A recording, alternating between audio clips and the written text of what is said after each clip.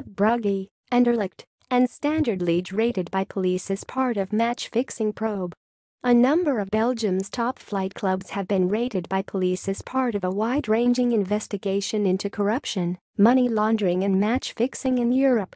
The federal prosecutor's office in Brussels has confirmed 44 raids occurred in Belgium and 13 more in France, Luxembourg, Cyprus, Montenegro, Serbia and Macedonia. The raids are part of a federal investigation begun in 2017 into suspicious financial activities in the Jupiler Pro League, Belgium's top division. The chairman of Champions Club Brugge, Bart Verheeg, told Flemish TV channel VTM News Club Brugge will give full cooperation to the investigation and has nothing to hide. Anderlecht have also confirmed they were raided. Club statement read, "The federal police today carried out a search of RSE Anderlecht.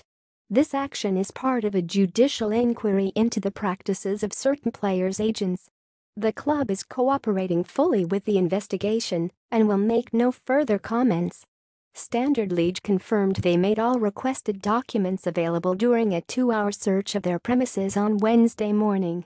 Lokeren have also said they are cooperating with the investigation after officers spent 3.5 hours with the club, but nobody was needed for questioning. A statement from Oostende said that a swift search of their offices had taken place, but no one from their club was questioned. The club is also convinced that no one is involved in this case at KV Oostende, it added. Other Belgian clubs reportedly affected are Genk, Gent, Kortrijk and second division side Mechelen.